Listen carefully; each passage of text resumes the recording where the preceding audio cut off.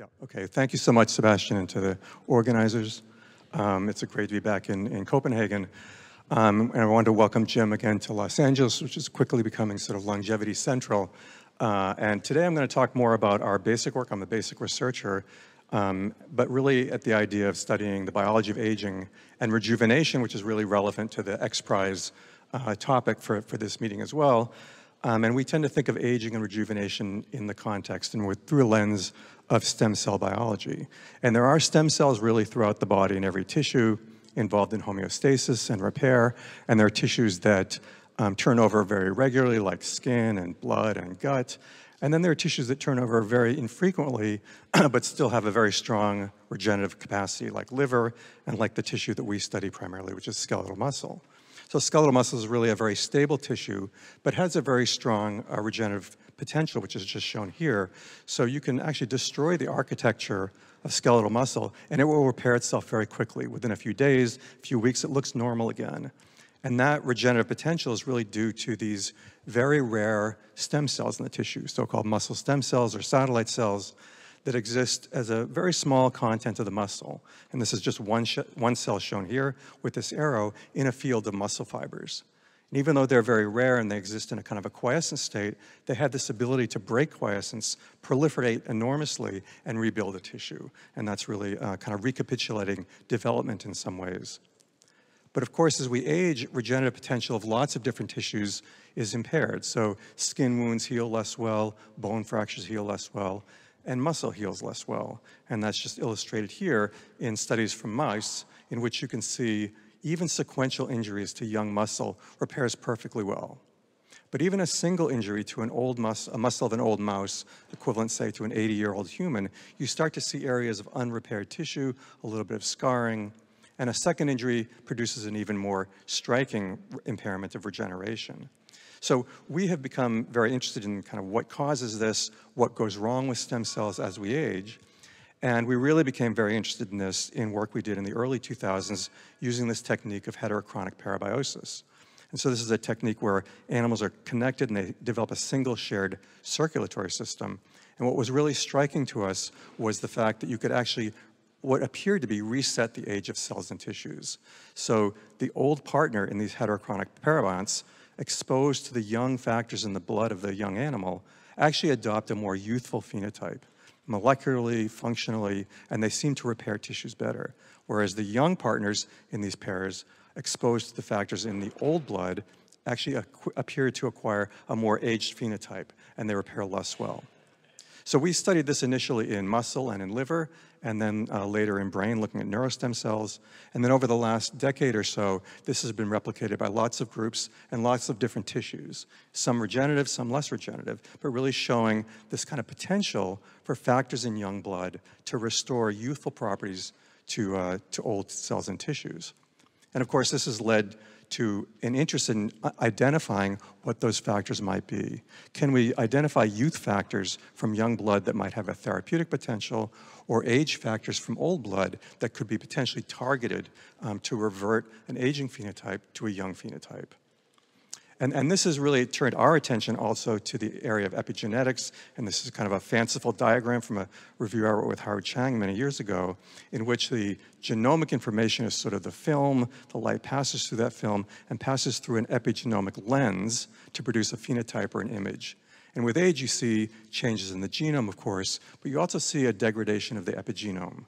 So this lens gets cloudy, producing this kind of aging phenotype, and that's the part that we think is being reverted or rejuvenated in these kinds of interventions to make a more youthful lens to produce a more youthful phenotype.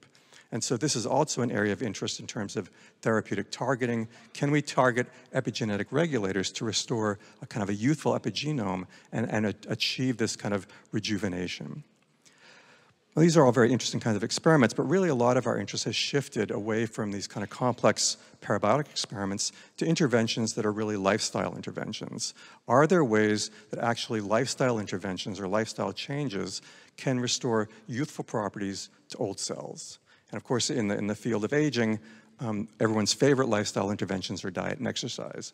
And so we've been interested in kind of both of these, and I'll tell two very short stories, one of exercise and one of diet, which have actually given us an interesting perspective and actually kind of different messages. So clearly, exercise has tremendous benefits for health in staving off diseases of aging, cardiovascular disease, inflammatory diseases, even neurologic diseases. And as a runner, I, of course, like the math of this article, which is kind of like the escape velocity. Just keep running. But runners really do have something like a 25 to 40% reduction in premature mortality, and actually live something like 3 to 4 years longer than non-runners. So we've used running as an intervention and studied this in animals. And so we've used kind of voluntary wheel running in mice, just like voluntary wheel running in humans, actually leads to kind of a lot of physical activity. And mice love to run on wheels. They run a long distance at night. So one of our first studies, and this was done by Jamie Brett and Marina Arjona when they were in the lab a few years ago, they just did a simple experiment. They gave mice running wheels or not, and then they allowed them to run. After a period of a few weeks of running, they injured muscle and asked, how well does the muscle repair? And so we're seeing here young mice versus old mice with and without running. And you can see that the old mice show a marked improvement in a regeneration index, whereas there's very little effect of running in the young mice. But clearly, even this simple activity of running can really restore the youthful phenotype of a regeneration of a young animal. So Jamie and Marina dug down into this, and they looked at the changes that occur in the stem cells. And what they found is, looking at the transcriptome, is one gene in particular, cyclin D1, not in a cell cycle context, but in actually a transcriptional context, is high in young muscle stem cells. And as a high expression, it suppresses the activity of the TGF-beta pathway.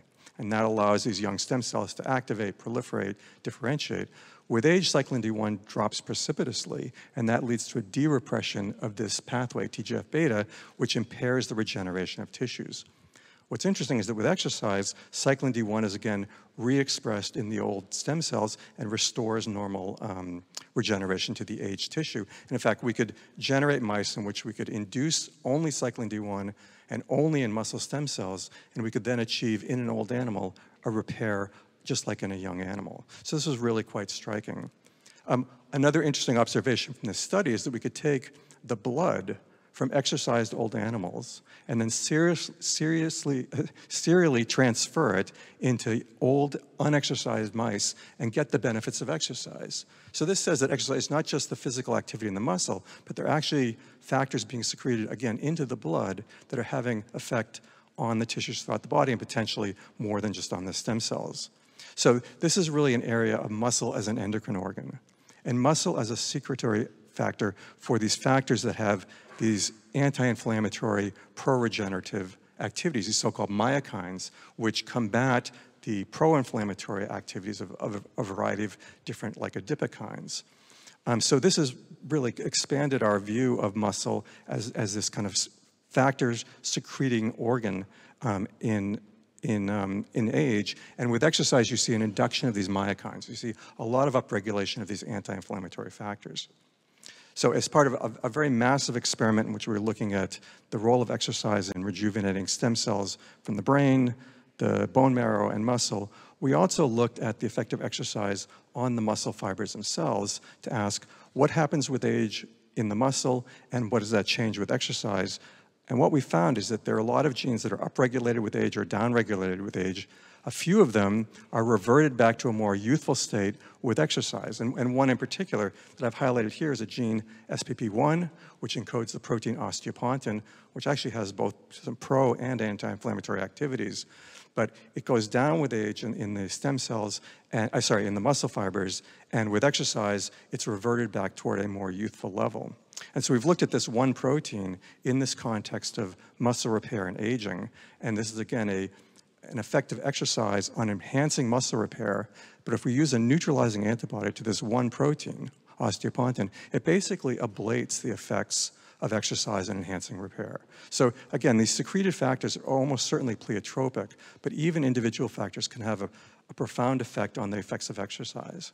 So what we're working on now is actually trying to take a broader view of the secretome from muscle fibers. So we're using mice that are engineered to incorporate a non-canonical amino acid, so the proteins that are produced specifically in muscle have this non-canonical amino acid in them and can be identified by a variety of techniques, including mass spec.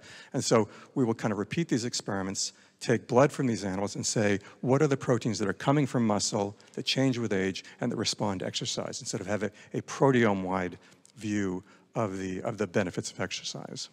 Okay, so just in the last couple of minutes, I just want to talk about one study of diet, and in this context of aging and rejuvenation. Of course, in the field of aging, nothing has been studied more in terms of dietary interventions than dietary restriction.